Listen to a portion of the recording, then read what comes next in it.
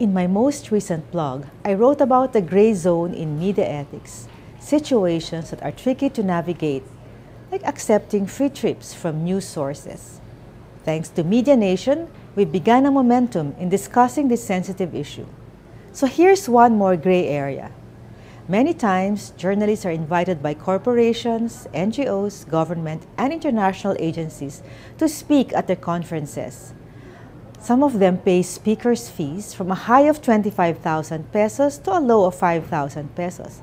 Others merely give gifts. For their part, TV anchors are asked to MC corporate events. The fees here are apparently much more generous. Some say this seems to be a fair exchange. We get paid for a certain service, and many times the speaker's fees are minimal.